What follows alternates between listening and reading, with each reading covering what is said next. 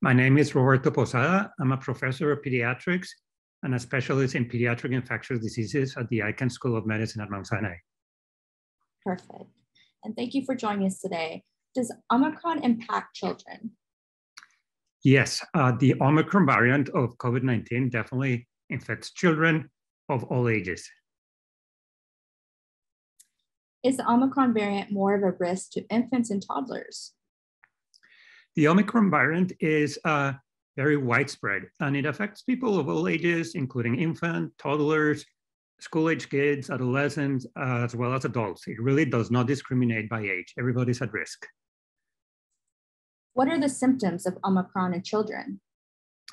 The symptoms of Omicron for the vast majority of children are going to be very similar to other common illness of childhood. So things like fever, runny nose, cough, congestion. Children that are old enough may complain of sore throat or may have difficulty swallowing or eating because of the throat hurts. Some kids also complain of abdominal pain and sometimes even diarrhea. And how can children protect themselves from Omicron? Really, the most important thing that we have to protect ourselves from Omicron is vaccination. That goes a long way, and children ages 5 and older are eligible to receive the vaccine, and I strongly encourage them to receive the vaccine. In addition to that, wearing a mask and maintaining social distancing is very important. Avoiding crowded places, it's gonna be key, especially these few weeks that Omicron has been so widespread. If you don't have to go out, definitely avoid it. Teaching children to wash their hands frequently, either with water and soap or an alcohol-based sanitizer, it's also very important. Staying at home, if you're sick, if your child is sick, don't send your child to school. That way you can prevent the infection from spreading to others. And testing often. If you think somebody in your family or your child has COVID, reach out to your doctor about testing and follow the directives of the school if your kid goes to school regarding testing. What if my child isn't old enough for a COVID-19 vaccine? Unfortunately, the vaccine is not available yet for kids that are 4 years of age and younger. So in that case, it's even more important for other household family members, parents, older siblings, whoever else lives at home to be vaccinated. Avoiding, again, crowded places, wear a mask, and frequent hand washing.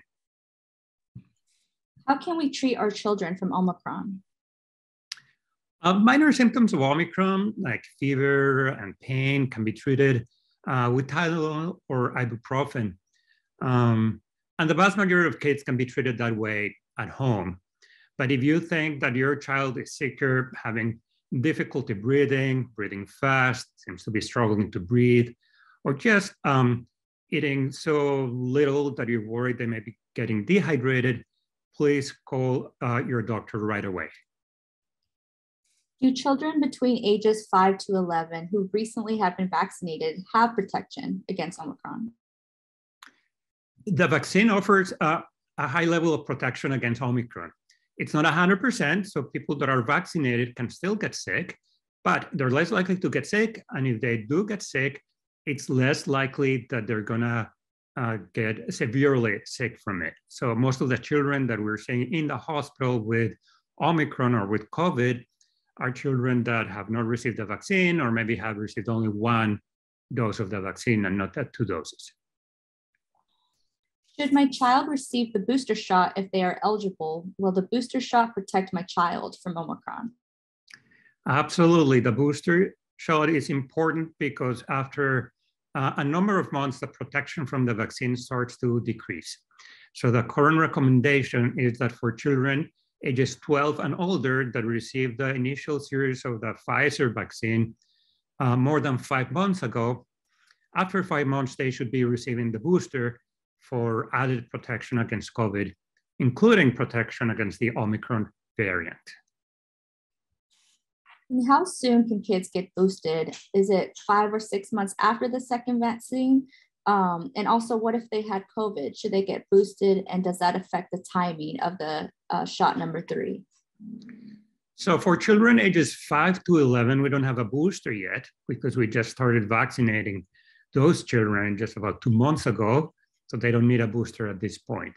Children that are ages 12 and older that received the vaccine 5 months ago or before that, they're eligible to receive the booster 5 months after the last shot. Is all this the same for 12 to 17 and 5 to 12, or does it vary by age? It varies by age. Children 5 to 11 years of age are not eligible for a booster at this point, but they're eligible for the first 2 shots of the vaccine.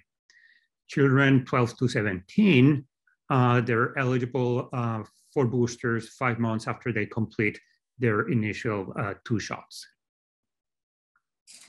Do all kids get the same dose of the vaccine, or does it vary by age?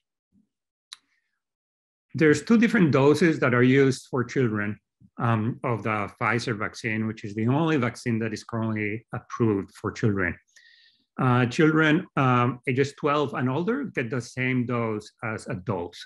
Children 5 to 11 get a lower dose of the same vaccine. Should kids get the flu shot too? That's a very important question, and children should be receiving the flu vaccine. Flu vaccine is also circulating in the New York area at very high levels right now, and the symptoms can be very similar to those of COVID and can be confused. In addition, flu by itself can be dangerous. So we do recommend that every child gets vaccinated for the flu, and children ages 6 months and older can receive the flu vaccine. And can they get that vaccine at the same time, or what is the recommended timing? The flu vaccine and the COVID vaccine can be administered at the same time. They do not need to be separated in time. And lastly, is there anything else that parents should know about vaccines and booster shots? The vaccines for COVID are extremely safe. They have been studied in patients of all ages. Serious side effects are very, very rare. Common side effects are minor and include things like fever, soreness at the site of injection. Those are minor things that resolve after 24 hours or so, but they are very, very effective, these vaccines, at preventing serious disease caused by COVID. They're very effective at keeping people out of the hospital if they do get COVID.